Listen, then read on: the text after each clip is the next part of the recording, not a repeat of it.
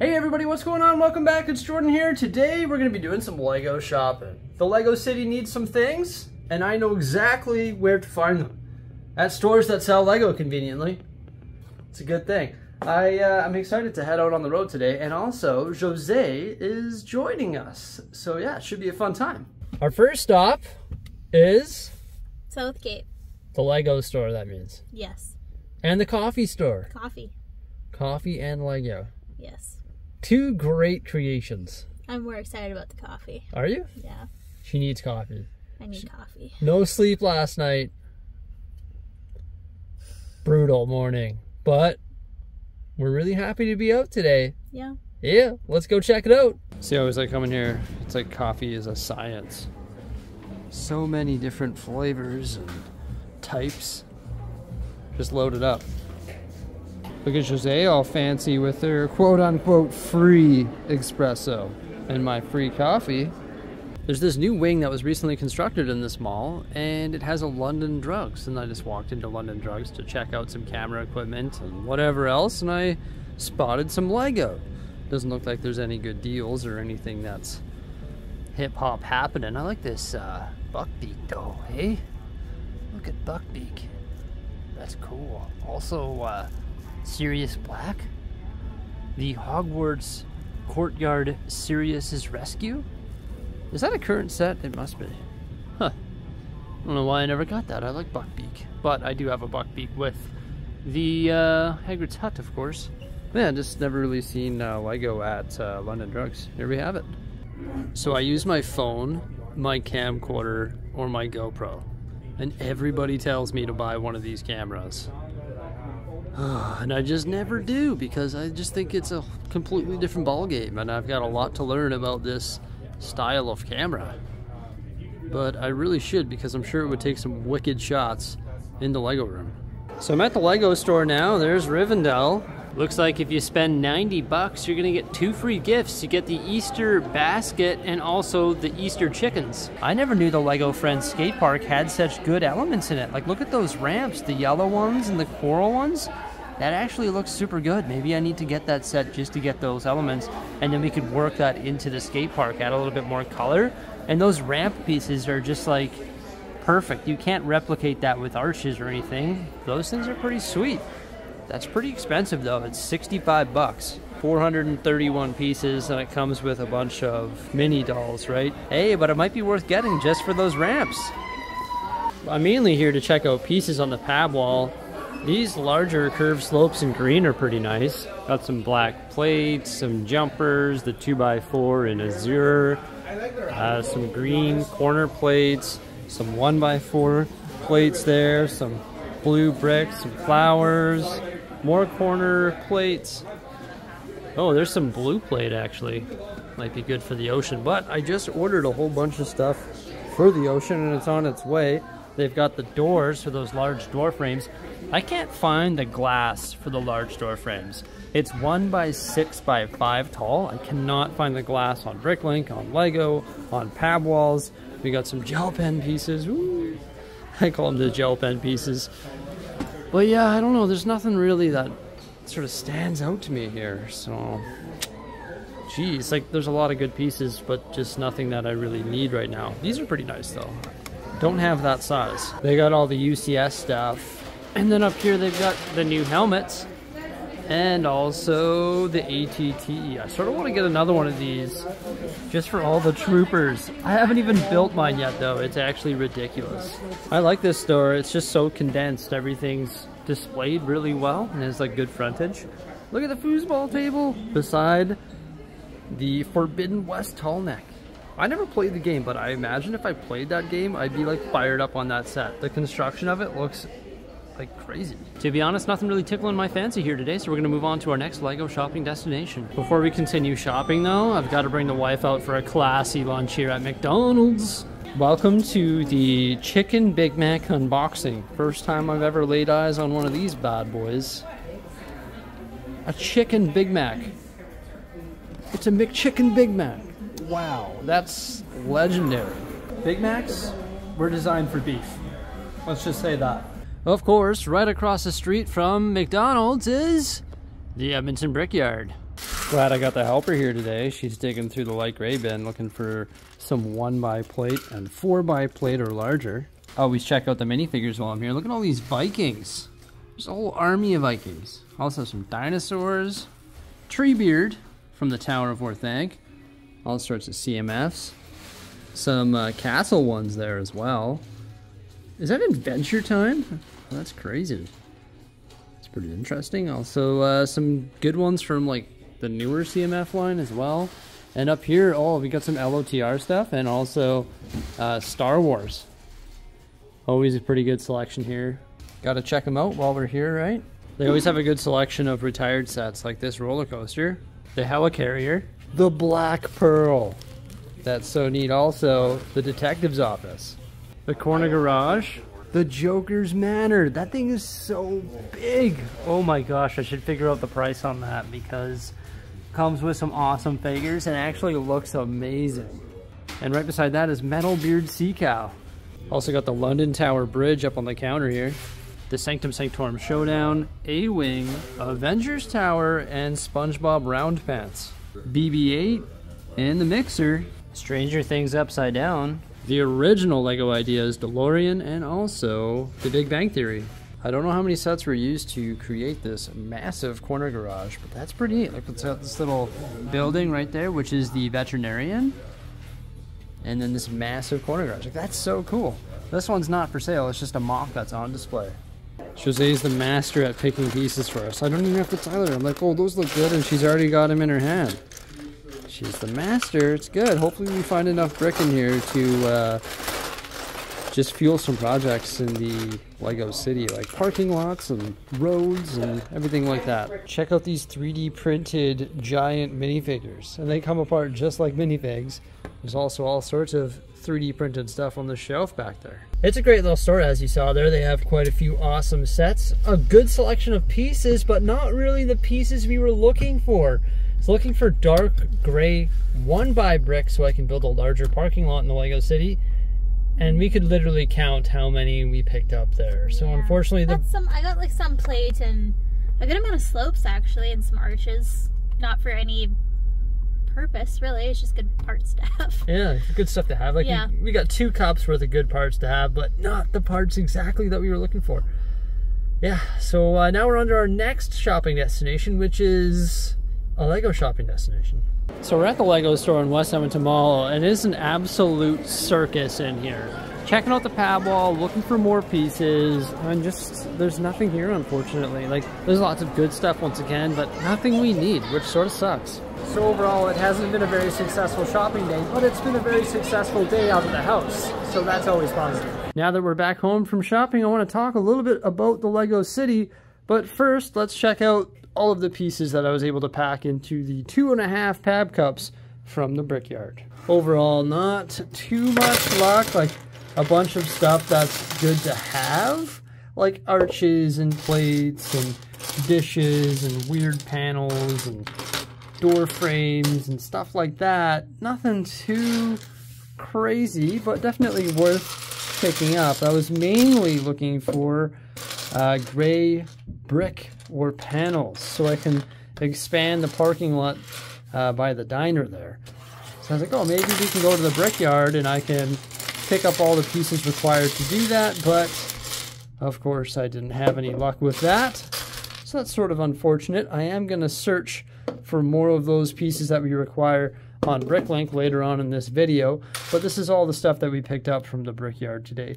And then we didn't get anything from the LEGO store, but it was definitely worth getting out of the house, enjoying the sunshine, going for a car ride with the wife, eating some McDonald's, you know, and just started checking everything out. And also I went to my P.O. box and picked up some parcels, so that was not bad. And I currently have a lot of parcels to unbox. It's nuts. I'm waiting for one more to arrive before I make that unboxing video.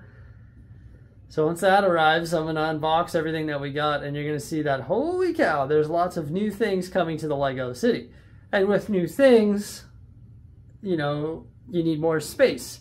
And with new things comes big changes. So yeah, there's going to be some big changes happening to the LEGO city right away, which I'm pretty excited about. So the diner's currently right here, and I'm thinking of turning it the other way and expanding the parking lot to service the beach area over here, and that's why I needed those dark gray bricks.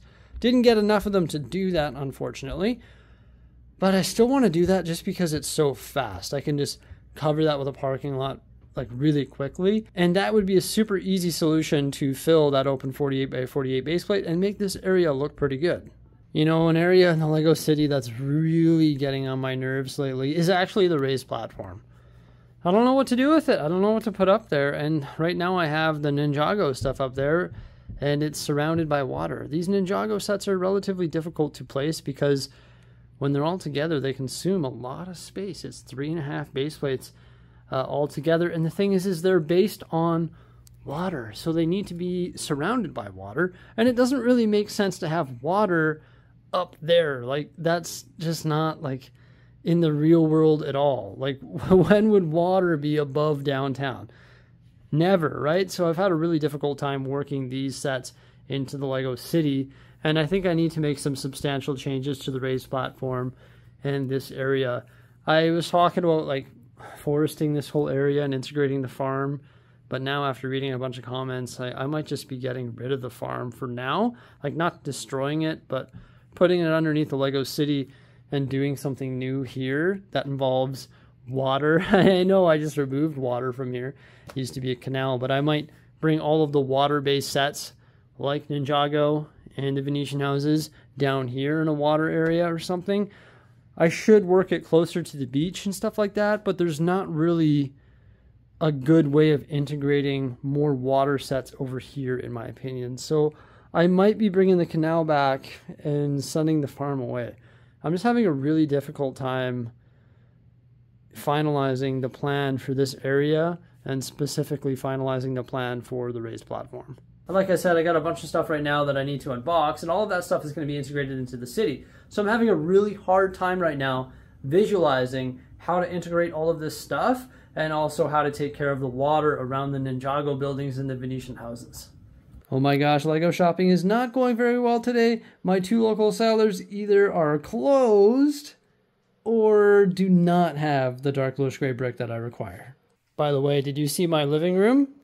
Yeah, the kids are taking over. We got them this massive fenced off area because they're almost on the move. Actually, you know what? This morning I put Millie right here, and take a look at this photo. This is where she ended up. Yeah, that's crazy, hey? Somehow she ended up way over there and unzipped that little opening. That is insane. That only opens from the outside. Yeah, it only opens from the outside. How did you do that? How did you do that? Huh? She's like, I don't know. She's a smart cookie. She's a smart cookie, yeah. Where are you going? But look at this, they took over. All right, you know what, everybody? We're going to do it. We're going to try it. It's not going to take long to try it out. I'm going to move the farm out of the city, and we're going to move the Ninjago buildings and see what they look like down there. Oh, yeah! Some people were telling me to put the burrow by the farm. That's actually a good idea, too. I also have this gas station. I've been meaning to redo this gas station. This is like a really old mock of mine, and I've been meaning to rebuild it as a corner building like that. So what I would do is actually put, I'd have it like triangular shaped. I'd put the front glass and the doors on hinges, so it's like at an angle, and then vehicles can pull up and out and get gas. I eventually want to do that too, so that's another 32 by 32 base plate I've got to allocate somewhere in the city. But let's remove this farm. Thankfully, when I built it on 2 48 by 48 plates that are separate from each other, so it's sort of modularized and can be split in two and moved very easily. So the issue with the Ninjago buildings is honestly they just don't really blend together with anything in the Lego City. Like, they don't look good with the other modular buildings, in my opinion, and they definitely don't look good with the Venetian houses. So if this is the canal, what am I going to put the Venetian houses with Ninjago? That's just not going to, like, look good at all. Oh my gosh, I am, like, struggling with the design right now just for this area and up top there. Like, what do I do? Man, I really don't know. Like, maybe I should just continue modular buildings around here and be done with it. Or maybe I should create some sort of custom big hill that leads up to the platform over there, rather than just having bang, a platform. Maybe there should be a road that leads up to the platform and better integrate the platform in the Lego city. I really don't know what to do. Like, I am just struggling. I know this is the second day in a row of uploads where I've been talking about this area. I'm just like so happy with the way that everything looks over here, right? And I just really can't visualize what I'm going to do with this bloody raised platform.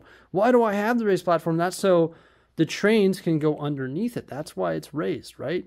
Ultimately, I could just get rid of the raised platform, right? I could do that. Technically, I could get rid of it.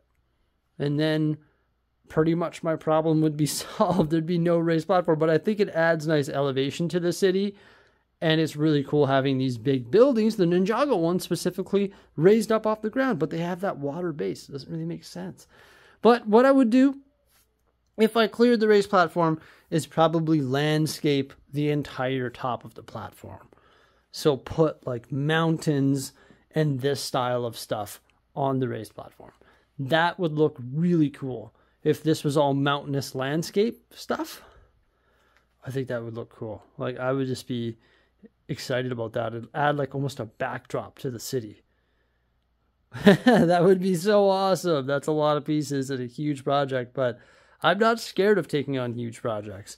You know, like it doesn't scare me. This is a huge project in itself, but I don't even know if I want to move these things down here because they're just not going to flow right. It's just not going to flow right with the other modulars. Ultimately, I should just continue modulars and have this all modular buildings. Like, that would be the ultimate solution. No farm, nothing. Like, that's what it should be. Like, I don't even know if I want to stretch up there and haul them down because they look good from afar up there.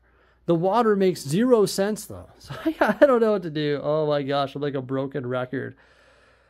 Oh, that's why I wanted to go shopping today so I could get the brick. And as you saw, that miserably failed because I am going to be putting the parking lot here just to fill it for now. And there's lots of different food trucks and vendors and awesome-looking vehicles and bike racks and scooter setups and stuff like that that can go like on the sides here and fill this area so it's more than just a parking lot. It's a place where people come, they park their car, and they can, you know, go enjoy the activities at the beach.